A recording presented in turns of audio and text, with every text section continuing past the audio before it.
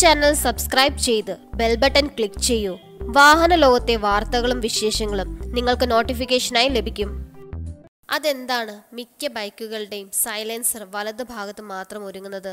നിങ്ങൾ എപ്പോഴെങ്കിലും ഇക്കാര്യം ചിന്തിച്ചിട്ടുണ്ടോ? ഭൂരിപക്ഷം ബൈക്കുകളിലും സ്കൂട്ടറുകളിലും എക്സോസ്റ്റ് ഒരുങ്ങുന്നത് വലത് ഭാഗത്താണ്. ഇടത് ഭാഗത്ത് സൈലൻസർ ഒരുങ്ങാത്തതിന് എന്തെങ്കിലും പ്രത്യേക കാരണമുണ്ടോ? യാഥാർത്ഥ്യത്തിൽ ഇതിന് കൃത്യമായ കാരണം കണ്ടെത്തുക ഒരൽപ്പം ശ്രമകരമാണ്. കാൽനട യാത്രക്കാർ സഞ്ചരിക്കുന്ന ഇടതുവശം ചേർന്നായതിനാലാണ് സൈലൻസർ വലതുവശത്തുള്ളതെന്ന് ചിലർ വാദിക്കുമ്പോൾ, മോട്ടോർ സൈക്കിളിന്റെ ചെയിൻ സ്പ്രോക്കറ്റ് ഒരുങ്ങുന്നത് ഇടത് ഭാഗത്തായതാണ് കാരണമെന്ന് മറ്റു ചിലർ വാദിക്കുന്നു. ഇതൊന്നുമല്ല, സ്പേസിംഗ് പ്രശ്നമാണ് സൈലൻസറിനെ വലത് ഭാഗത്ത് നൽകാൻ കാരണമെന്ന വാദവും സുശക്തമാണ്. എന്നാൽ എന്താകും യഥാർത്ഥ കാരണം? തുടക്കകാലം മുതൽ, അതായത് ഇന്റേണൽ കബ്സ്റ്റൻ കരുത്തിൽ എത്തിയ സിംഗിൾ സിലിണ്ടർ മോട്ടോർ സൈക്കിളുകളുടെ കാലം മുതൽക്കേ സൈലൻസർ വലത് ഭാഗം ചേർന്നാണ് ഒരുങ്ങിയിട്ടുള്ളത്. ഇതേ ഡിസൈൻ ഭാഷയാണ് ഇന്നും മോട്ടോർ സൈക്കിൾ നിർമ്മാതാക്കൾ പിന്തുടർന്നു വരുന്നത്. ചരിത്രം പരിശോധിക്കുകയാണെങ്കിൽ മോട്ടോർ സൈക്കിൾ എക്സോസ്റ്റുകളുടെ പരിണാമം ഏറെ രസകരമാണ്. അണ്ടർബെല്ലി എക്സോസ്റ്റ് കേവലം എഞ്ചിൻ കരുത്തിനെ മാത്രം ആശ്രയിച്ച് പ്രവർത്തിക്കാൻ പര്യാപ്തമായിരുന്നില്ല ആദ്യകാലത്തെ ഇന്റേണൽ കബ്സ്റ്റൻ മോട്ടോർ സൈക്കിളുകൾ. തത്ഫലമായി കരുത്ത് ഉൽപാദനത്തിന് പെഡലുകൾ മോട്ടോർ സൈക്കിളുകളിൽ ഇടം പിടിച്ചു.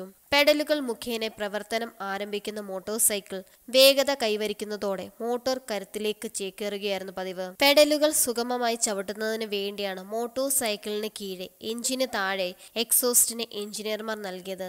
വലത് ഭാഗം ചേർന്നുള്ള എക്സോസ്റ്റ് ആദ്യകാല പെഡൽ മോട്ടോർ സൈക്കിളുകൾക്ക് ശേഷം എഞ്ചിൻ കരുത്തിൽ മാത്രം അണിനിരുന്ന മോട്ടോർ സൈക്കിളുകൾക്ക് വിപണി സാക്ഷ്യം വഹിച്ചു. പെഡലുകളിൽ നിന്നും മുക്തി നേടിയതിന്റെ അടിസ്ഥാനത്തിൽ മോട്ടോർ സൈക്കിളിന്റെ ഇടത് വലത് ഭാഗങ്ങളിൽ ആവശ്യത്തിലേറെ ഇടമൊരുക്കി. ഈ അവസരത്തിലാണ് എഞ്ചിന് കീഴെ നിന്ന് മോട്ടോർ സൈക്കിളിന്റെ വലത് ഭാഗത്തേക്ക് എക്സോസ്റ്റിനെ നിർമ്മാതാക്കൾ മാറ്റിപ്പാർപ്പിച്ചത്. അണ്ടർബെല്ലി എക്സോസ്റ്റ് മോട്ടോർ സൈക്കിളിന് സ്ഥിരതയാർന്ന ബാലൻസ് നൽകിയിരുന്നുവെങ്കിലും കുറഞ്ഞ ഗ്രൗണ്ട് ക്ലിയറൻസ് റൈഡിങ്ങിനെ ദുഷ്കരമാക്കി. അതിനാലാണ് മോട്ടോർ സൈക്കിളിന്റെ വലത് ഭാഗത്തേക്ക് എക്സോസ്റ്റിനെ നൽകാൻ നിർമ്മാതാക്കളെ പ്രേരിപ്പിച്ചത്. ട്വിൻ എക്സോസ്റ്റുകൾ പിന്നീട് ഒരു പതിറ്റാണ്ടിന് ശേഷമാണ് ട്വിൻ സിലിണ്ടർ എഞ്ചിൻ മോട്ടോർ സൈക്കിളുകൾ വിപണിയിൽ കടന്നെത്തിയത്. ട്വിൻ സിലിണ്ടറിന്റെ പശ്ചാത്തലത്തിൽ 2 എക്സോസ്റ്റ് പൈപ്പുകളും മോട്ടോർ സൈക്കിളിൽ ലഭിച്ചു. തുല്യമായ ഭാരവിതരണം ഉറപ്പുവരുത്തുക ലക്ഷ്യമിട്ടാണ് ഇരുവശത്തുമായി മോട്ടോർ സൈക്കിളിൽ ഒരുങ്ങിയത്. മോട്ടോർ സൈക്കിളിന്റെ രൂപത്തെ ട്വിൻ എക്സോസ്റ്റുകൾ കാര്യമായി സ്വാധീനിക്കുന്നു എന്ന കണ്ടെത്തൽ ഇത്തരം മോട്ടോർ സൈക്കിളുകളുടെ പ്രചാരം അതിവേഗം വർദ്ധിപ്പിച്ചു. Under seat എക്സോസ്റ്റുകൾ twin exhaust motor സൈക്കിളുകളിലും പ്രശ്നങ്ങളുണ്ടായിരുന്നു. Motor സൈക്കിളിന്റെ കോർണറിംഗ് മികവിനെ ട്വിൻ എക്സോസ്റ്റുകൾ സാരമായി ബാധിച്ചു. റേസ് ട്രക്കിൽ ട്വിൻ എക്സോസ്റ്റുള്ള ഫെയർഡ് സ്പോർട്ട് ബൈക്കുകൾ പലപ്പോഴും കോർണറിംഗിൽ അടിപതറി.